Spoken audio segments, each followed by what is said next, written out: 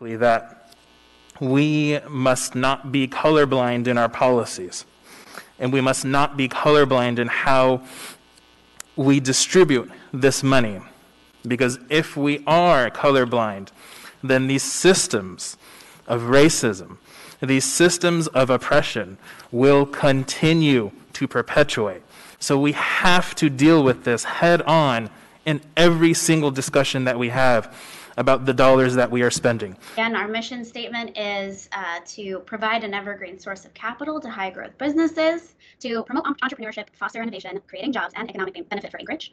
Our goal is to strengthen Alaska's risk capital and entrepreneurial ecosystem, and then assist early stage and disadvantaged businesses. I have a couple of questions. You're the organization that is going to be passing out or doling out funds with the Cook Inlet lending. Is that accurate for the artist grants? Yes, we are in process with that. Do you know anybody in the administration or on the assembly before approaching us? I would say I have had not a lot of contact with folks on the assembly. I've had, when I first took over, I've had, Kai was looping us in on the conversation, so I was aware from that aspect. I do work closely with everyone in the administration. We're certainly not a siloed department. Thank you. I understand who handles it. It's going to be Cook Inlet. I was just trying to find out. The bottom line is, what I'm hearing back is no, we didn't open it up for anybody else to apply to do this contract. Thank you. I'm going to go ahead and move us on. Please continue with the presentation, Erin.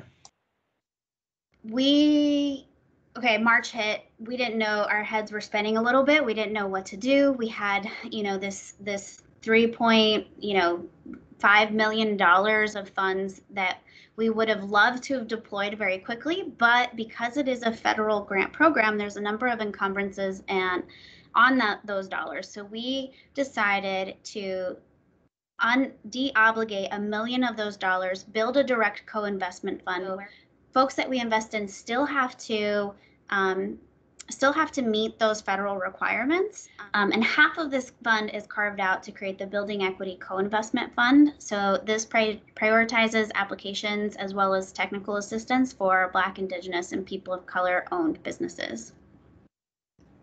And we must not be colorblind in how we distribute this money.